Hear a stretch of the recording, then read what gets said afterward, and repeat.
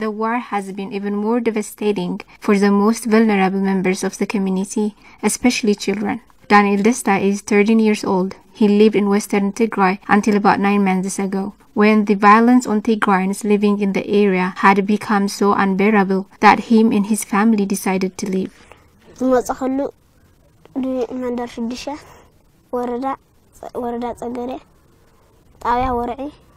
I came from Warri in Tigray.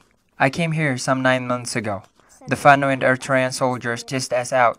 We first went to Shura and stayed there for about a week and then left to come here to Mekelle.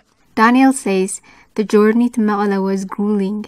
He says he witnessed unspeakable atrocities against civilian Tigrayans, horrors he won't soon forget.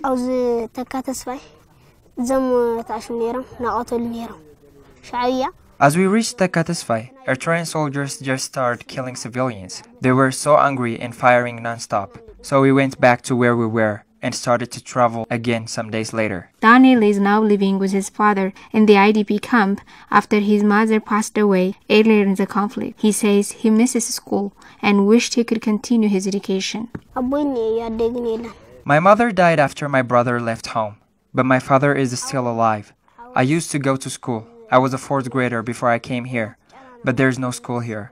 I get tutoring here, but it's just a way of killing time, really.